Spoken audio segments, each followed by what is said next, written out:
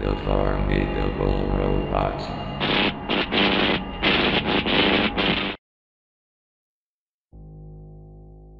If you watched certain episodes of SpongeBob SquarePants, there's going to be some weird close-up shots of either a character or a Krabby Patty. Though some of them are kinda cheesy, I have seen ones that are so awful they'll make you want to look away. Let me explain. I was an animator who worked on SpongeBob SquarePants. However, my job was harder than other animators on the team since I had to work on excessively detailed scenes, specifically the close-ups.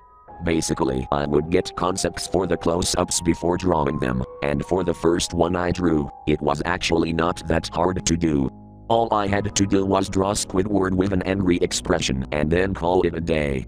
However, the concepts for close-ups I got after that were harder and more disturbing since they had more details. For example, the Nasty Patty.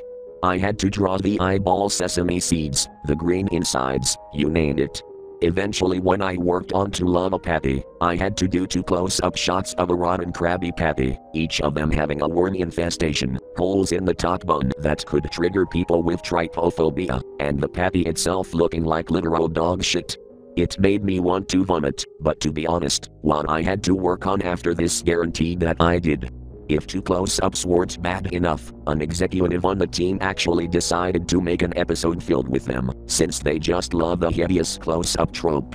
I really didn't want to work on it, I really didn't, but I had a high-paying job on my hands, so I had no choice. I don't remember much about the episode since I was too focused on getting the close-ups done and over with, but I do remember the premise of it having the characters in uncomfortable situations, which probably explains why the episode had close-ups to begin with.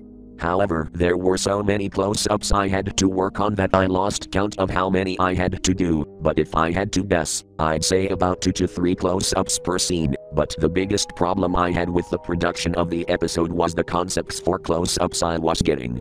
These concepts were more disturbing than the close-ups you would see in an average SpongeBob episode, but somehow worse than the 2 Lava Patty close-ups.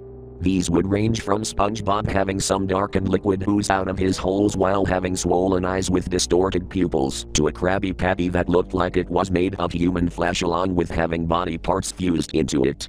After I finished the last close-up, I vomited a lot as if I had eaten a lot of junk food. I'm just glad that I got it done and over with, but to this day, I still don't get why the original concept of a disgusting close-up became a thing. All I can say for sure is that it has become one of those things that'll make you lose your appetite.